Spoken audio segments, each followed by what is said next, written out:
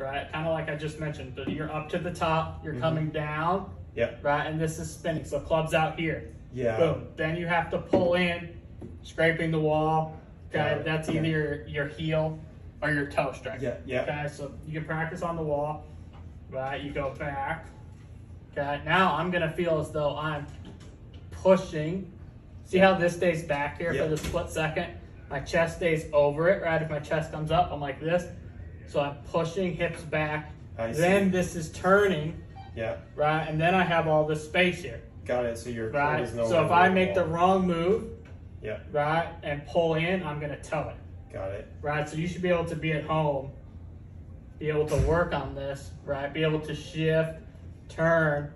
This arm's gonna be just a little bit in front of you, right? You should be able to come down and just. There you go. I didn't mean to do that so hard. But you can see how I just lay it like right on there. Right, right.